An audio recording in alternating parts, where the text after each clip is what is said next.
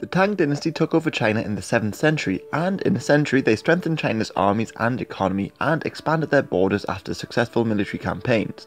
But in the middle of the 8th century they began to suffer numerous defeats. They failed to subdue the kingdom of Nanzhao and Yunnan, were prevented from taking Tibet, and famously lost the Battle of Talas against the Muslims in Central Asia in 751. All of these were incredibly costly failures and the state was running out of money. But the 8th century was a turbulent time for many states along the Silk Road. In modern-day Uzbekistan, the Abbasids launched a rebellion against the Umayyads, and the large Turkic Khaganate collapsed when the Uyghurs and the Persian Sogdians of Central Asia rose up and later established the Uyghur Khaganate in the 740s. This turmoil encouraged many people to enter China, including one man, An Lushan, who was probably a Sogdian. An Lushan entered the army and in the 730s disobeyed orders and launched an unsuccessful campaign against the Khitans on the northern borders.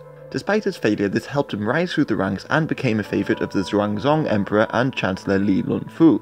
He was placed in control of an army of over 100,000 men in the north near modern-day Beijing, but began to create powerful rivals. For instance, another general, Genchu Han, who defended the borders in the west, fell out with An Lushan, and Chancellor Li died in the 750s, and the new Chancellor, Yang Guozong, entered into a political alliance with Genchu Han. They were fearful of An Lushan's aspirations, and the emperor found out that An Lushan had bribed officials sent to monitor him and report on his behaviour. So fearing his position was now under threat, An Lushan took advantage of the popular discontent against the Tang dynasty and rebelled in 755. His armies quickly marched south, taking modern-day Beijing, and then moved along the Grand Canal and captured Luoyang, the eastern capital. Once there, he crowned himself emperor of the new Yan dynasty. However, he continued advancing, hoping to take the western capital Chang'an, modern-day Xi'an. En route, the size of his armies increased a great deal because he welcomed surrendering soldiers into his ranks. However, his advance was halted at the Battle of Yongchu in early 756. An Lushan's forces were then unable to advance because the Tang forces were in defensive positions on the Tong Pass. But Yang Guozhong pressured Genchu Han to meet An Lushan in battle at the end of the year.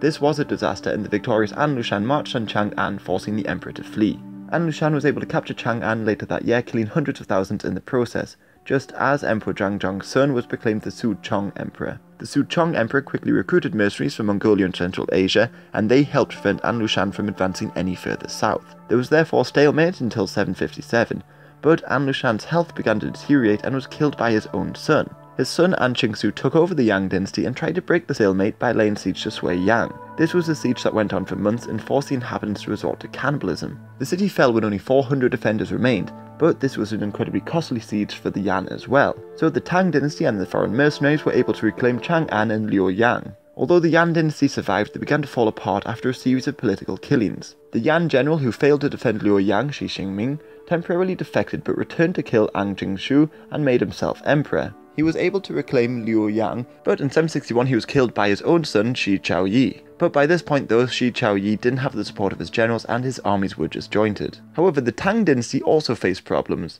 Thousands of Persian and Arab merchants were massacred in Cantong, and the Su-Chong emperor, who was sick, abdicated in 762, and the Daizhong emperor took over the Tang dynasty. He, however, also had to fight the Tibetans, who were using this opportunity to reclaim lost provinces and would eventually take Chang'an in 763. The Daizhong emperor increased the size of his armies by accepting help from the defecting Yang generals and launched an assault on the disjointed rebels. By 763 he captured Luoyang and Shi Chaoyi committed suicide, ending the war.